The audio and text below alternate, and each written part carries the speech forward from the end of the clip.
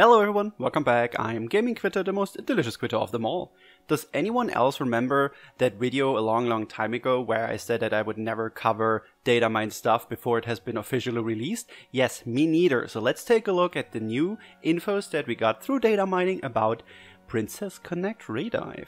The new collab which will start hopefully very soon, maybe after the current event. And we already know that we will get Pecorine as a new unit. She's going to be a light sword unit. We saw that in the trailer. And with the new picture that has been data mined, thanks to the people who data mined the stuff, by the way, we get some new infos, like especially who the welfare unit is going to be. So when we take a look at this picture, we can see that Pecorine just says, hey, I'm in this world now, and very interesting. She says that Cleo and Mitsuba are her new friends. It does make a lot of sense that Mitsuba would be a character that shows up in this event, because as far as I know and I've heard, Pecorine just eats a lot and everything, apparently. She even has a bite mark on her own sword.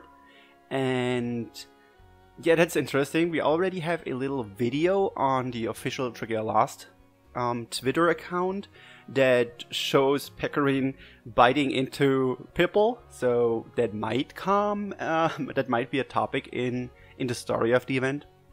And another super interesting thing is that we actually can see the welfare unit Cleo on the right side of the picture. It also shows a black version of Kronos. Was it Nyx in this form? I can't remember right now.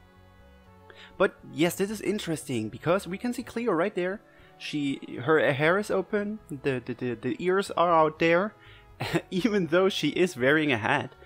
And since Kronos is pretty, like he has a lot of dark stuff around him, so I figure he's going to be a shadow unit boss, which means that the Cleo version, the Cleo alt, will probably be a light wand or staff, because when we zoom in on the picture a little bit, you can actually see which weapon she's holding, and I can't make out if it's a staff or a wand, to be honest. Especially not since I always get both names mixed up anyway. And the rest of the units that are on the field are light adventurers, like except for the story adventurers like Ranzel and Yuden that are just always there. But you see Estelle there, you can see Gunner Joe, and Melora is there, so that points pretty heavily to her being a light unit. So that could mean that Mitsuba will also get a light alt version, with which will be on the banner, probably. And we don't know who the dragon is going to be, because they announced that there would also be a new dragon. And I guess one of the new units will also have a new ability. I can't really understand what it means, like you see the picture right now, but I guess it's something like damage reduction or strength down, I don't know. But yeah, that's super interesting. I'm super excited to see. I'm pretty sure we'll get a official announcement tomorrow or the day after, and then the event will probably start soon. And yeah, that's basically already it. That's all the infos we have right now, as far as I'm concerned. If you have any infos that I haven't talked about it here, oh yeah, I don't know if I mentioned it.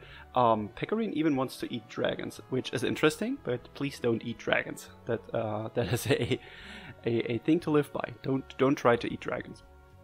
But yes, if you want to know. If you want to see my summoning video, which will absolutely happen, you should subscribe to my channel.